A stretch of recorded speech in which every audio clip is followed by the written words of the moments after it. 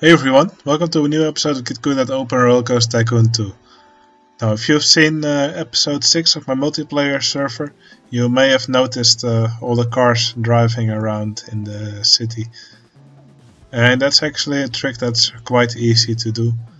And in this episode I'll show you how to make these cars drive on the road. Anyway, I'll just delete these existing rides and then we'll quickly make our own car ride which goes around the block here.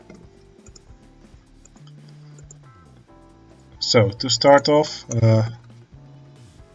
we'll enable the disable clearance cheat, disable clearance checks cheat, and let's build a station here,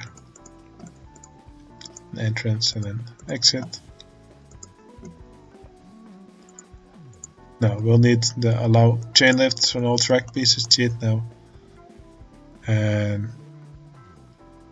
yeah, we'll stick to that for now, and let's just make it go around the block here.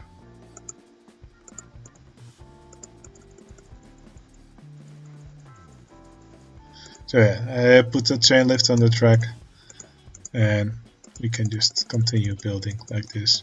If you cannot see where you're actually building, you can enable see-through paths here in this eye menu, and then you can just continue building like this with paths invisible.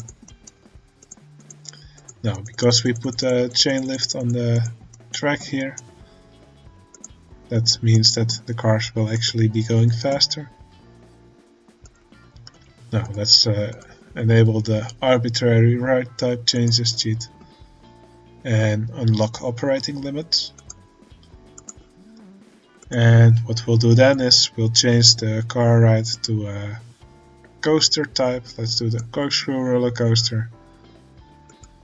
And now we can change the lift hill change speed. Let's put it to 27 should be okay. And now we test the ride, and now the car is going around on this coaster track. Now if we change it to a lift ride type, that means the track will become invisible, and now we have cars driving around on our roads and on this path here. So yeah, that's really how to do it. If you want guests to ride your cars, we should open the ride, of course. And because we changed it to a lift ride type, which is a transport ride, guests will always ride this ride, regardless of the intensity. Because guests will always ride free transport rides in OpenRCT2. So that's a good way to get guests to ride this ride regardless of the intensity. Now, if you don't want the cars to leave unless there are any guests in it, you should tick here any load and this check mark.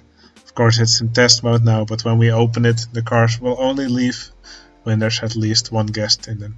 And I think these cars actually always need 2 guests in them to actually leave the station. Now, this is not the only type of car that it looks nice with. So let's do another cheat, because why not? Show vehicles from other track types. Now, some cars which also look nice are of course the pickup trucks. They're nice for road traffic. You could use the automobile cars from the mini roller coaster. Those also look quite good. And there's actually more car types that you can use, but these are the most used ones. Now, if you want this track to cross another track, let's make another car ride here, so we can have more traffic.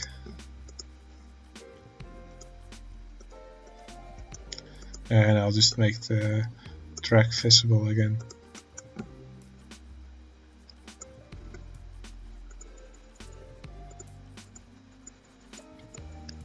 Now, when we cross another track, we actually have to make sure that we don't cross a track piece of the same type.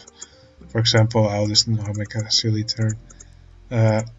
If we build through this track here now, we'll actually have two straight pieces here in the same tile.